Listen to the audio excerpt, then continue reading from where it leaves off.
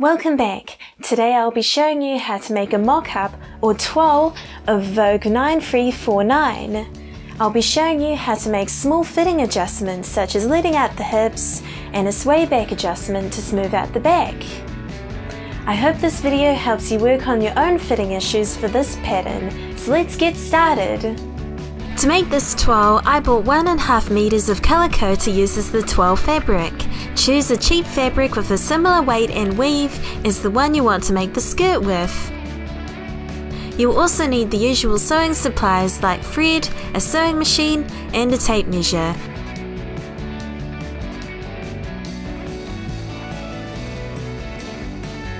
I'm also using a bendable ruler, but you can use a flexible kids ruler if you want to.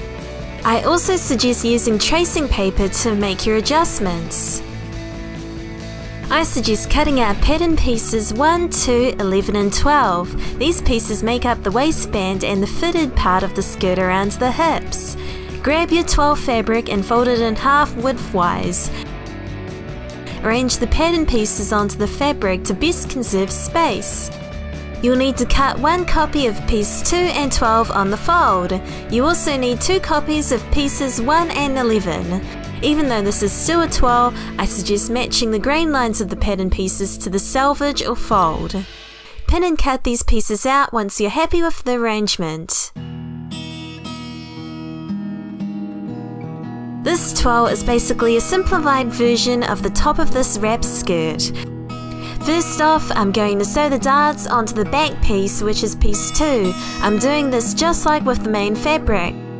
Grab your carbon paper, lay the wrong side of the fabric on top. Pin the pattern piece on top. Roll your tracing wheel on top of the dart marking for your size. Do this for both sides of piece 2. Fold the dart in half. Try to stack the lines on top of a pin to make sure they match. Pin both of the darts. When sewing the toile, I use a basting stitch, which is easy to unpick and change. To baste, simply change your stitch length to the maximum on the straight stitch. Sew down the length of the dart line. Grab both copies of piece 1, pin both of these copies right side together on top of piece 2. Match the double notch. Sew these pieces together at 1.5 centimeters.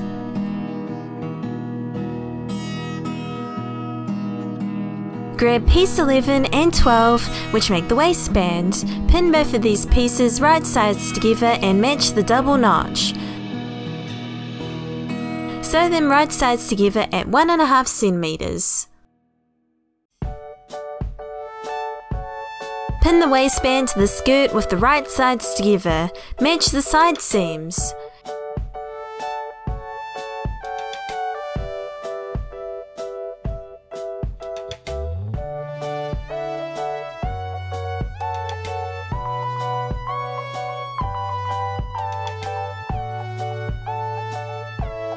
Sew these pieces together at 1.5 centimeters.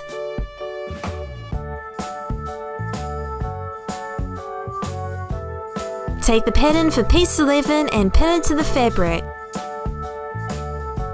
Fold back the pattern and mark all 4 of the dot markings onto the fabric.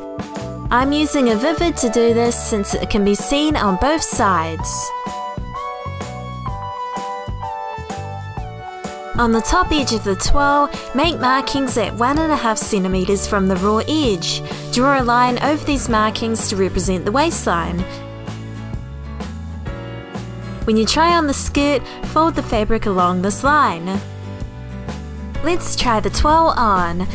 Wrap the toile around your hips, with the left side of the skirt going over the top of the right hand side. Bring the first line of dot markings together and pin the 2 layers. Bring the other set of the dots together and pin. If you haven't folded away the seam allowance at the top, do this now and pin.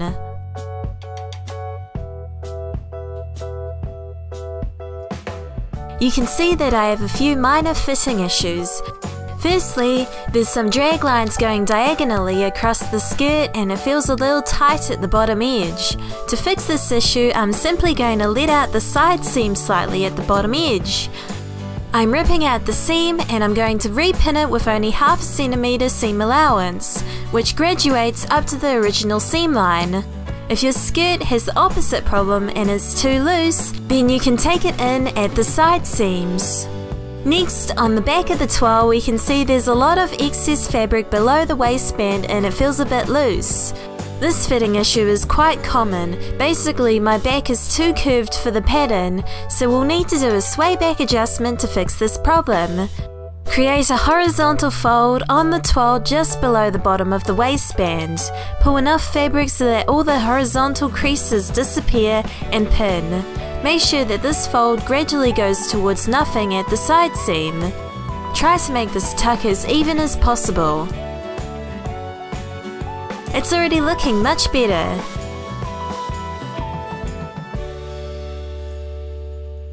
Take your toile off. Be careful not to unpin any of the fitting adjustments that you made. Grab a pencil and draw on top of the pins that you used to make the adjustments. For the side seam, I decided to take it in slightly above the hip and let it out by about 1 centimeter at the bottom edge. Draw a line to represent the new seam line.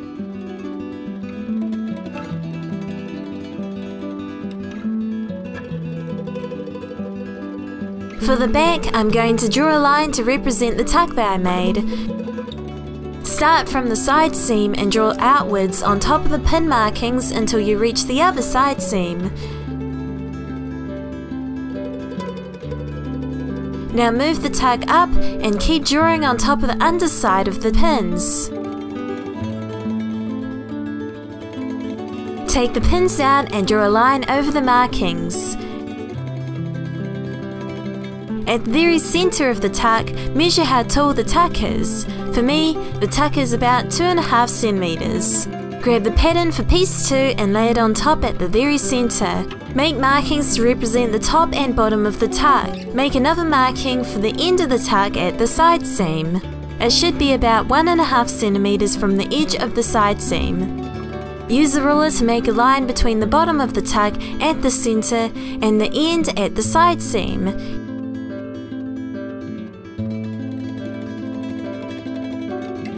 Use a pair of scissors to cut along the line you just made, but don't go into the side seam allowance. Now take the bottom of the cut that you made and move it up to the marking for the top of the tuck. Press the pattern out so that it's nice and flat and the cut is straight. Sellotape it in place when you're happy. At this point, I need to add length to both the bottom of the centre back and the side seam, so I'm going to sellotape some strips of tracing paper to these areas. We've taken in the centre back of the skirt by a lot, so it will now be too short. What we need to do is add the length of the tuck to the bottom of the skirt on the side with the centre back fold. For me, I'm measuring 2.5 centimeters on this side onto the tracing paper. I'm then going to use my curved ruler to make a curved line from this marking to approximately the side seam allowance.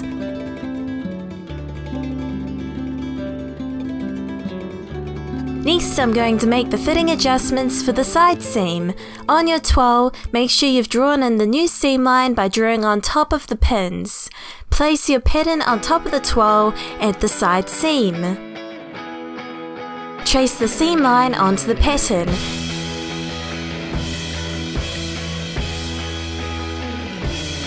Now draw 1.5 centimeters outwards from the seam line onto the tracing paper. Cut on top of this new marking to make your new raw edge. You can see that I've slightly taken in the pattern above the hips and let it out by 0.5 centimeter below the hip line. At this point, I've changed the shape of the pattern a lot, so I need to trace myself a new copy. Grab some tracing paper and place it on top of the pattern. You should just be able to see the lines on the pattern. Copy the outline of the pattern except for the centre back fold. copy off all the pattern markings, such as the dart and circle markings. We need to true the centre back fold. Simply draw a line from the top point to the bottom point on the centre back fold with your ruler. You can now cut this piece out on the fold as usual. If we place the old and new copy of piece 2 side by side, we can see that the swayback adjustment has lowered the back. This will hopefully help the fabric to conform to the curve of my back better. We can use this as our new pattern piece. Cut this pattern piece out in your toile fabric.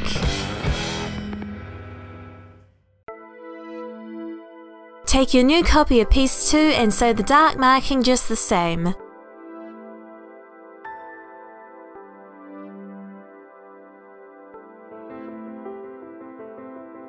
I'm going to check how well the fitting adjustments worked by replacing piece 2 on the toile.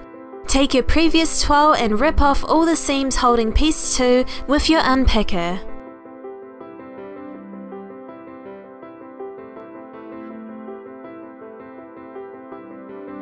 Unpick the waistband a little more for easy access.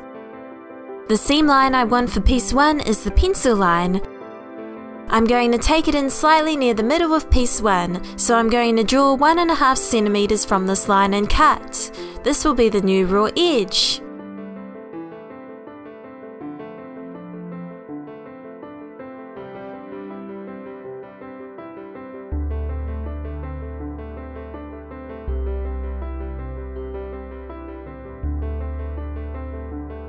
I'm going to move around piece 1 on top of piece 2 so that the seam line is 1.5 centimeters from the raw edge of piece 2. Pin into place. Make sure that both of these pieces are flat and the ends are together. Do this for both copies of piece 1. Sew these pieces together at 1.5 centimeters.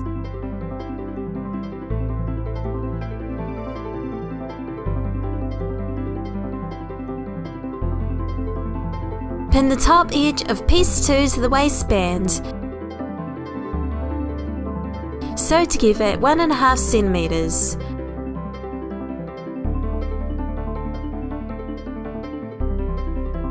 I'm happy with how the second toile fits. There's no bagginess in the back and the drag lines in the front have been eliminated. It still has enough space so that I can tuck in the shirt into the skirt. So now I'll copy off all the fitting adjustments that I made to the pattern.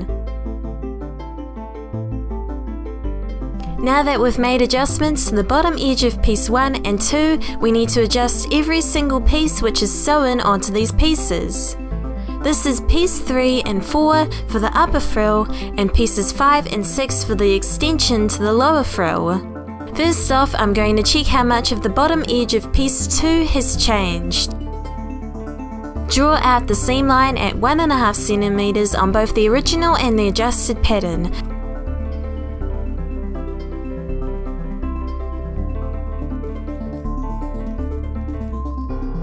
I'm using a bendable measuring tape to measure the length of the seam line I just did.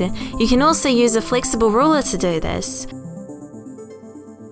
My new pattern is 1 centimeter wider than the original, so I need to increase the back pieces, which are piece 3 and 6, by 1 centimeter at the side seams. The side seam for piece 3 is the straight side with the double notch.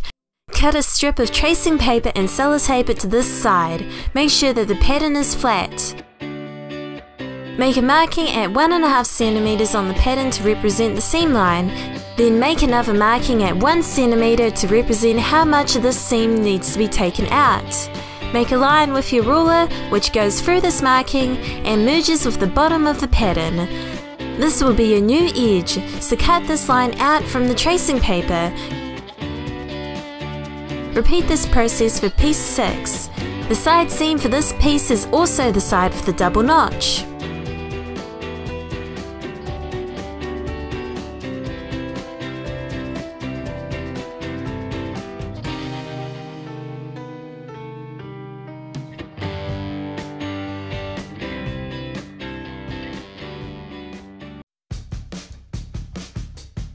I'm going to adjust piece 1 and the front pieces now. The bottom edge of piece 1 needs to be increased slightly. I'm referring back to the toile. I'm measuring the difference between the seam line and the line I made with the pins while trying it on. For me, this difference was half a centimetre at the bottom seam line. I'm also measuring how far up the side seam this adjustment needs to be made. My increase of the side seam needs to go approximately 7.5 centimetres up the side seam. Back to the pattern for piece 1. I'm going to tape some tracing paper to the bottom of the side seam. I'm going to add half a centimetre at the seam line. Make a marking at 7.5 centimetres on the pattern. Draw a curved line between these 2 points. Cut out your new adjusted pattern. So for each of the side seams on pieces 4 and 5, I'm going to increase the side seam by half a centimetre. Use the same technique for increasing the side seams with tracing paper.